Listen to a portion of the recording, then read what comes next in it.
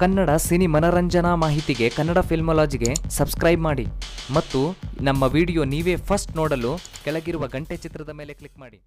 ನಮ್ಮ ಅಭಿನಯ ಚಕ್ರವರ್ತಿ ಕಿಚ್ಚ ಸುದೀಪ್ ನಟನೆಯ ಪೈಲ್ವಾನ್ ಚಿತ್ರದ ಬಗೆಗೆ ನಮ್ಮ ಕರ್ನಾಟಕ ಸೇರಿ ಭಾರತಾದ್ಯಂತ ಅಭಿಮಾನಿಗಳು ಯಾವ ರೀತಿ ಕಾಯುತ್ತಿದ್ದಾರೆ ಎಂದರೆ ಈ ಚಿತ್ರದಿಂದ ಬರುವ ಎಲ್ಲ ಮಾಹಿತಿಗಳು ಟ್ರೆಂಡಿಂಗ್ನಲ್ಲಿರುತ್ತವೆ. ಚಿತ್ರತಂಡದಿಂದ ಬಿಡುಗಡೆಯಾದ ಟೀಸರ್ ಹಾಗೂ ಪೋಸ್ಟರ್ಗಳಿಗೆ ಭಾರೀ ಪ್ರತಿಕ್ರಿಯೆ ದೊರಕಿದ್ದು, ಇತ್ತೀಚೆಗಷ್ಟೇ ಚಿತ್ರದಲ್ಲಿ ಹಿಂದಿ ನಟ ಸುನಿಲ್ ಶೆಟ್ಟಿಯ ಪಾತ್ರದ ಹೆಸರು ಸರ್ಕಾರ್ ಹಾಗೂ ಪೋಸ್ಟರ್ಗಳು ಬಿಡುಗಡೆಯಾಗಿ ಟ್ವಿಟರ್ನಲ್ಲಿ ಟ್ರೆಂಡಿಂಗ್ನಲ್ಲಿತ್ತು. ಇಂದು ಬಾಕ್ಸಿಂಗ್ ಪೋಸ್ಟರ್ ರಿಲೀಸ್ ಆಗಿದ್ದು, ಬಾಕ್ಸರ್ ಸುದೀಪ್ ಲುಕ್ ಭರ್ಜರಿಯಾಗಿದೆ.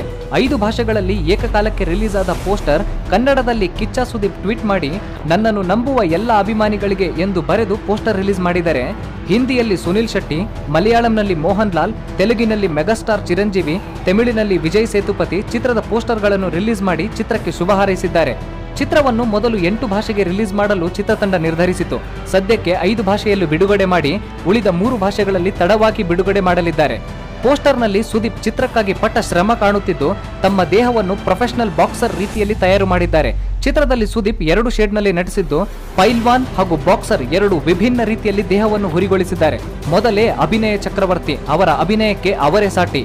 ಪೋಸ್ಟರ್ನಲ್ಲಿ ಈ ರೀತಿಯಾದ ಇಂಟೆನ್ಸಿವ್, ಅಗ್ರೆಸಿವ್ ಆಗಿ ಕಾಣುತ್ತಿರುವ ಕಿಚ್ಚನ ನೋಡಲು ಅಭಿಮಾನಿಗಳು ತುದಿಗಾಲಲ್ಲಿ ನಿಂತಿದ್ದಾರೆ. ಮೊದಲ ಪೋಸ್ಟರ್ಗೂ ಹೆಚ್ಚು ಆಕರ್ಷಣೀಯವಾಗಿರುವ ಬಾಕ್ಸರ್ ಪೋಸ್ಟರ್ ಚಿತ್ರದ ಬಗೆಗಿನ ಕುತೂಹಲ ಹೆಚ್ಚಿಸಿದೆ. ಈ ಪೋಸ್ಟರ್ಗೆ ಹೊರ ರಾಜ್ಯಗಳಿಂದಲೂ ಉತ್ತಮ ಪ್ರತಿಕ್ರಿಯೆ ದೊರಕಿದ್ದು, ಚಿತ್ರ ಗಲ್ಲ ಪೆಟ್ಟಿಗೆಯಲ್ಲಿ ಗಲ್ಲೆಬ್ಬಿಸುವುದು ಪಕ್ಕ. ಕಿಚ್ಚನ ಹೊಸ ಅವತಾರದ ಬಗ್ಗೆ ನಿಮ್ಮ ಅಭಿಪ್ರಾಯವನ್ನು, ಕಿಚ್ಚ ಹೇಗೆ ಕಾಣುತ್ತಿದ್ದಾರೆ ಎಂಬುದನ್ನು ಕಮೆಂಟ್ನಲ್ಲಿ ಬರೆಯಿರಿ. ವಿಡಿಯೋ ಇಷ್ಟ ಆಗಿದ್ರೆ ಲೈಕ್ ಕೊಡಿ. ಕನ್ನಡ ಚಿತ್ರರಂಗದ ಬಗೆಗಿನ ಎಲ್ಲಾ ಮಾಹಿತಿಗಳಿಗೆ, ಮನರಂಜನೆಗೆ ಕನ್ನಡ ಫಿಲ್ಮಾಲಜಿಗೆ ಫ್ರೀಯಾಗಿ ಸಬ್ಸ್ಕ್ರೈಬ್ ಆಗಿ. ಗಂಟೆ ಚಿತ್ರದ ಮೇಲೆ ಕ್ಲಿಕ್ ಮಾಡಿದ್ರೆ ನಮ್ಮ ವಿಡಿಯೋನ ನೀವೇ ಫಸ್ಟ್ ನೋಡಬಹುದು, ಫಸ್ಟ್ ಕಮೆಂಟ್ ಮಾಡಬಹುದು. ಡಿಸ್ಕ್ರಿಪ್ಷನ್ ನಲ್ಲಿ ಫೇಸ್ಬುಕ್, ಇನ್ಸ್ಟಾಗ್ರಾಮ್, ಟ್ವಿಟರ್ ಲಿಂಕ್ ಇದೆ. ಫಾಲೋ ಮಾಡಿ, ನಿಮ್ಮ ಅಭಿಪ್ರಾಯವನ್ನು ಬರೆಯಿರಿ.